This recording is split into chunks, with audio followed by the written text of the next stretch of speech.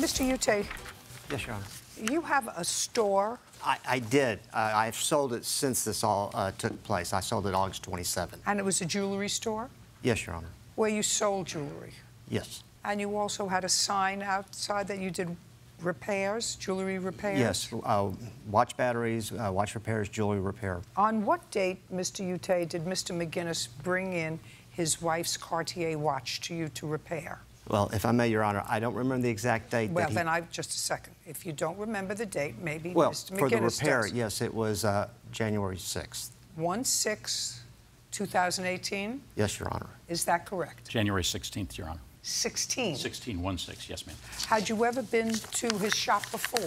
I had great service from him. Put your hand down. For how many years had you been using his shop? I think once, about 3 years earlier, he replaced a watch battery for me. So you had one prior experience with him? Yes, Your Honor.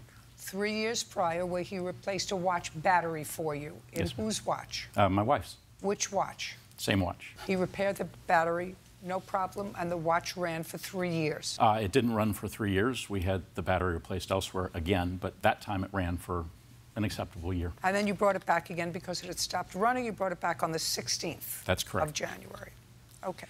He gave you the watch on the 6th. Yes, Your Honor. And what did you do with it? We wrote up a repair ticket. What did you do with it? And we gave it to our watchmaker the following week when he came in for his weekly pickup. When did you return the watch to Mr. McGinnis? We called him on the 26th of January, told him it was ready. We left a message. And he came to pick it up on what date? The 27th of January. And how much did you charge him? $375 plus tax. How much had the watchmaker charged you? We don't share that information of costs. Are you kidding me? You're in court. You're a plaintiff. I asked you a question. How much did the watchmaker charge you? It would have been about It would have been about. You're a businessman. You had a business. You charged him $375. $275. So you made $100. Yes, Your Honor. And I assume you paid the watchmaker. Yes, Your Honor.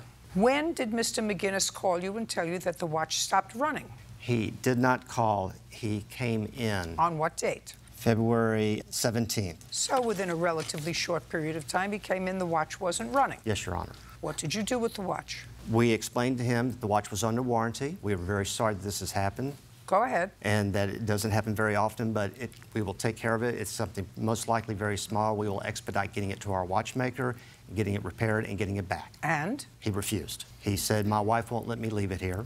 He goes, I want my money back. And I said, sir, I appreciate your frustration, and again, I'm sorry, but I'm not going to give you the money back because I can't get it back from the watch repair. He's not going to give me my money. It's under warranty with him. I need to be able to let him take care of what's wrong with it. So what he did was he reversed the charges on the credit card. Yes. I would have too. Your Honor.